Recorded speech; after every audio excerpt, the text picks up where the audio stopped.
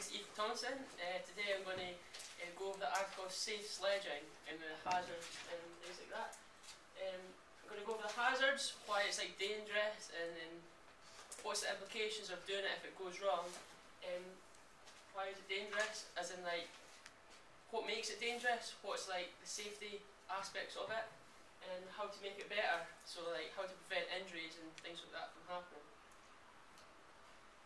Many children are taken to hospital due to accidents and sledges. Just them falling off and like bumping into each other and things like that. Most of them are just minor, they're just like sprains, strains, cuts, bruises, things like that. But a lot of other ones are serious, like they can get concussions and like break bones and like damage, like things like that in the body. Sledding is dangerous because there isn't actually a way of controlling the sledge. It's just like point and shoot, if you get me. There's no controls to it, so there's like no brakes, there's no steering, things like that. There's no way to actually stop if something's going to go wrong.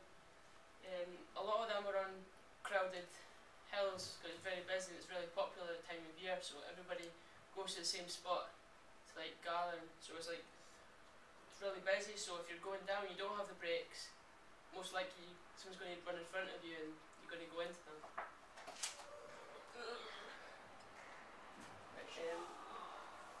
Some ways of protecting yourself is to wear protective clothing, so like put gloves on, knee pads, things like that, helmets.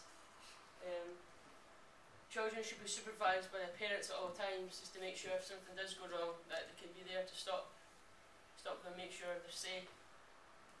Go to slopes that are not as popular, just because they're not as busy and not a lot of people to run about and run in front of you. Or go to slopes at times that's not as busy, so like early in the morning or late in the afternoon. And that's it.